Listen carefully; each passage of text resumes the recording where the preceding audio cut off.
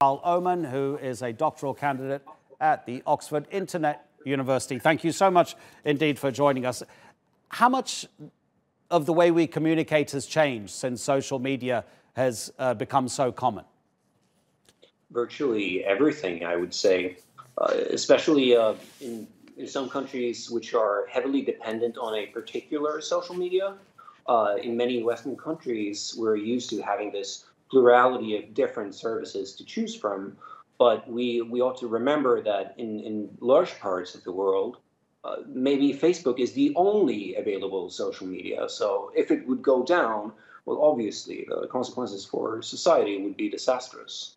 Sure. I mean, I suppose, I don't know, Facebook can be used for both pictures, videos, as well as words. But there's using a picture or a meme or doing a TikTok video, that's one way of communicating. But when you look at the way we use words and what used to be letters that we would write to each other, is there a difference, do you think, in what that's done to our intellectual interaction in terms of using social media rather than the longhand written letter that you'd have to then send abroad? Well, I think as with any technology, it really depends on how you use it. Social media or any digital technology can obviously enhance your intellectual capabilities if you're using it in the right way. But it could also be used to sort of dumb people down. The example that we usually make in my field of study is, well, you can use a car to go down to the gym and exercise more, but you can also use your car to never walk and therefore be physically unfit.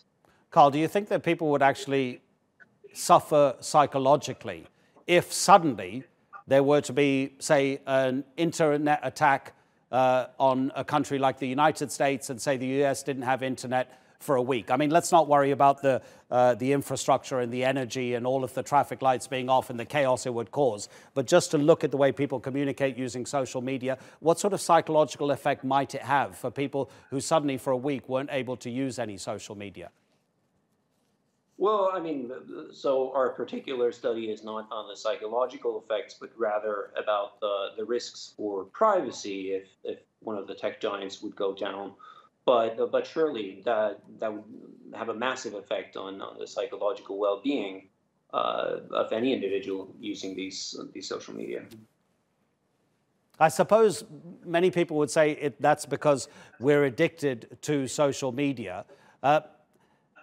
What is it in terms of social media that makes it so particularly popular that people wouldn't be able to find elsewhere? Is it quite literally just the immediacy of having everything on our device, or is there something that social media gives us that we haven't been able to have before rather than that just immediacy?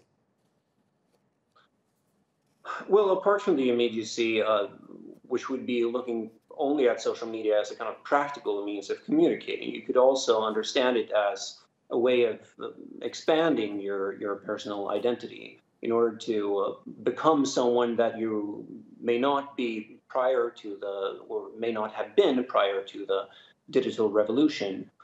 Social media and online spaces opens up for much more playfulness in terms of shaping your identity and connecting with other people, which you may not be able to do only with your physical body.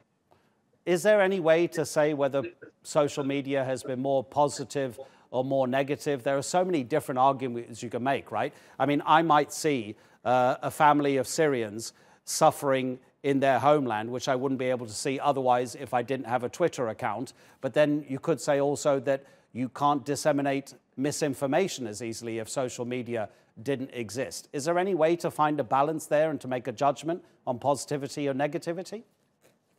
Well, philosophers of technology often say that technology is not good, nor is it bad, nor is it neutral, which I think really captures that technology will always be there. We don't really have a choice on whether it is here or not, because once you invent something, it will be there in society.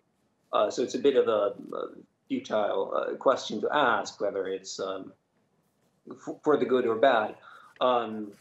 The question that we should ask, the really good question, is how do we harness the good and try to alleviate the bad? You're right, Carl. I should have asked it that way. How do you harness the good? That's much better. I'm going to remember that for the next time we cover this topic. Carl Oman, enjoy Uppsala. Take care. Thank you so much.